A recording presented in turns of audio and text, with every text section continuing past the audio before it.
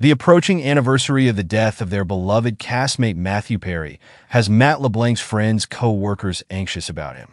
LeBlanc, 57, has been grieving since Perry's untimely death in October 2023 and has hardly been seen in public. His most recent appearance is said to have worried his pals. His untidy look alarmed his co-stars when they saw his pictures when he was sighted out and about in Los Angeles earlier this month, according to a source. No one is body-shaming Matt or making inappropriate lifestyle accusations against him. The insider stated that's not what's happening in this situation. What worries Jen Aniston and the entire Central Perk team, the insider added, is that he's become such a recluse that they hardly hear from him every month. Since Matthew Perry's untimely death, he has maintained communication, the source stated. Apart from that, the person said, he's just hunkered down and doing his own thing with no real interest in socializing. The source continues, that's just plain sad for everyone to see.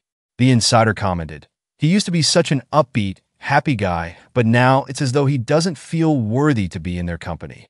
Regarding LeBlanc's apparent transformation, clearly his self-esteem's taken a hit, and you only have to look at the guy to realize he's let himself go physically too, the person continued. The source told LeBlanc that his buddies will always be there for him.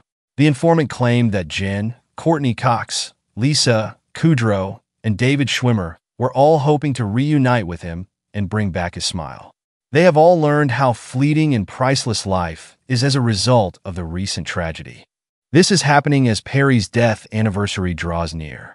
On October 28, 2023, the Emmy-nominated star passed away at the age of 54. Upon discovering Perry unconscious at his Los Angeles residence, LeBlanc became the inaugural cast member of Friends to share a personal remembrance of his co-star. Matt, I say farewell with a heavy heart.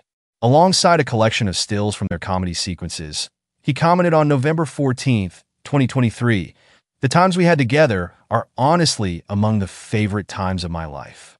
He wrote, it was an honor to call you my friend and to share the stage with you.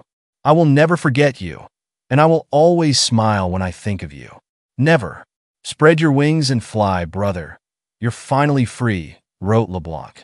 With much love, he told one final joke with his close pal to round off his tribute. And it looks like you're keeping the $20 you owe me.